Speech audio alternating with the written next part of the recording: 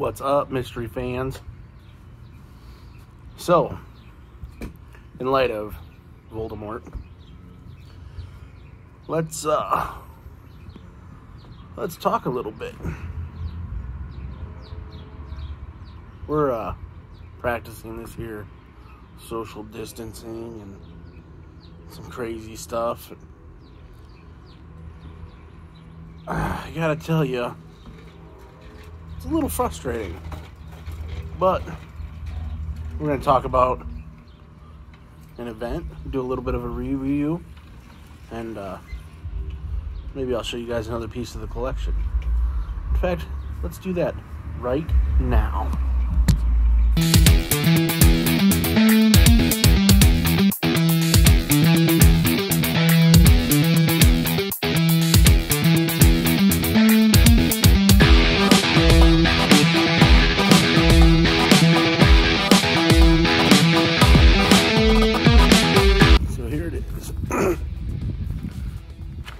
This is a far cry from stock. I can't even begin to tell you guys. I don't have my key on me, but this thing's pretty cool. We got some additional lights up in here.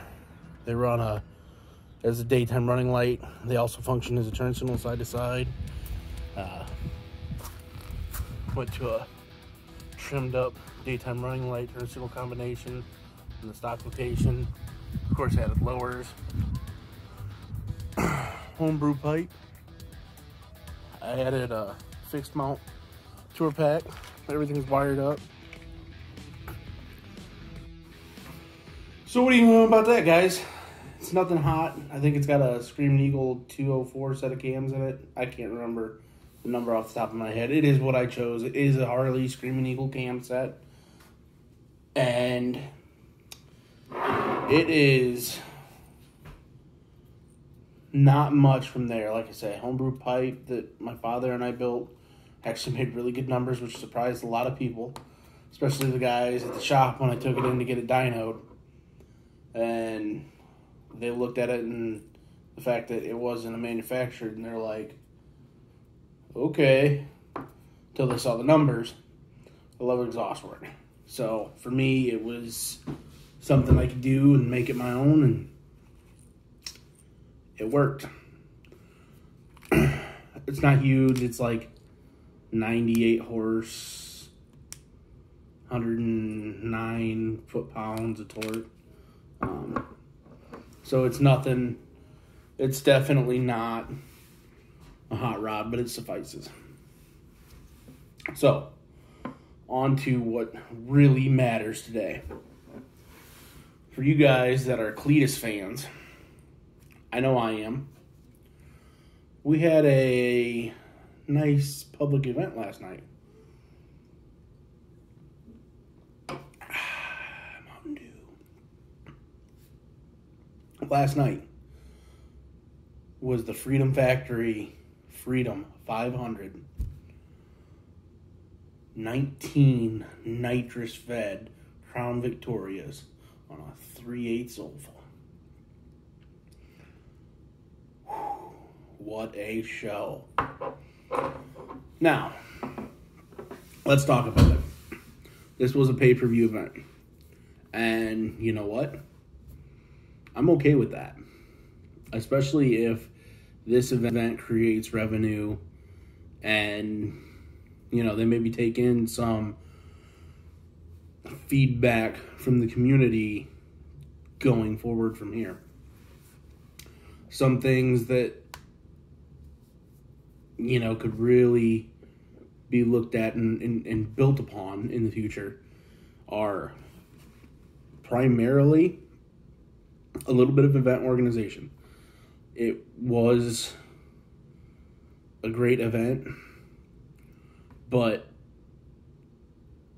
when Spicy Spence was done with that beautiful rendition of the national anthem, and for those of us that saw it, it might not have sounded as excellent as it really did, unless you paid attention to the part where the feed into the stream dropped out, and we were just picking up the track audio on the speakers, and it took away that breakup on that mic. And dude's got some lungs.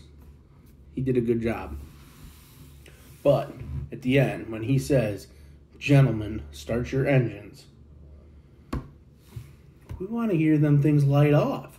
And unfortunately, with Cleetus, the headliner, the man who had the audacity to win his own race, which, come on. I mean, it wouldn't have mattered who won it, but the fact that Cleetus won his own race, I think it's awesome. But had Cleetus been in the car, not up there, and I understand he wants to be involved, but it would have been awesome for all of us race fans to hear those things light off. But that's where I say a little bit of organization. A little bit of organization, preparation. As far as the event itself, I thought went really well. It was enjoyable. The feed, I guess the production value could use some work. And they know this. They went into it saying that this is their first attempt at anything like this. So they were going to be off. They almost need to do their live feed on a lag. And right now, you know, given Voldemort locking the world down, it's not as feasible. But I almost think that if they do the event like this, they almost need to set up, give us like a 5-minute lag. I know, we want it live. But if they lag, or if they bring in a crew and do it live, to cut, to do these replays, to have somebody in a room controlling the feed, running all of these monitors, all these feeds in, so that they can switch between.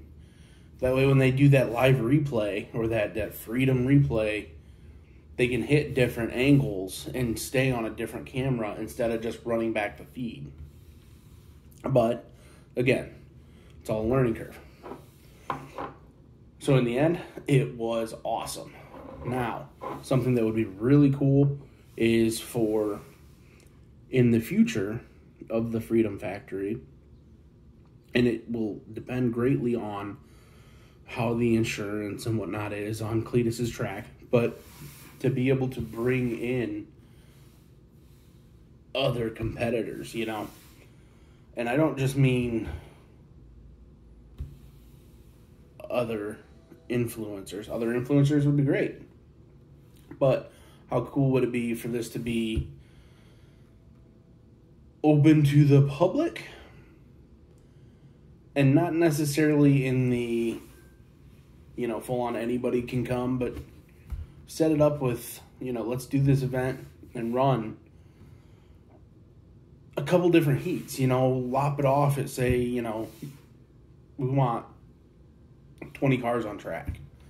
So we do 2 heats of 20 cars at 10 laps, and then take your top contenders and put them in a final. That's the way things are done already. You know, you got your mains and your heat races. All this exists, but on the less restrictive rules and the more fun sense, do a 10, 15 lap race and pick through. And then you can do classes at that point. You can do a front wheel drive class, you know, an all V8 class, and an exhibition class, you know. And I understand, you know, we still need to have a certain amount of safety regulation and whatnot, but it would be really cool to see, especially if, you know, within a certain set of guidelines, just like any other race event, but not so strict. You know, hey, you got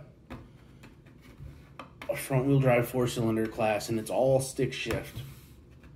So people bringing in old neons stick shift focuses, stuff like that. And, you know, really our only limitation is, you know, pretty much stock motor. You know, we pop the hood, you don't have a big turbo or anything crazy on it. If it looks like it's stock, go out and run it. You're on street tire, you know. But that's all things to come. Overall, it was a pretty cool event. It was awesome to watch. It was a good time. And I thought the whole thing was neat. The car lottery with having the cars supplied and everybody decorating their own car was a really, really cool showing. A really good first outing. And frankly, I would watch it again.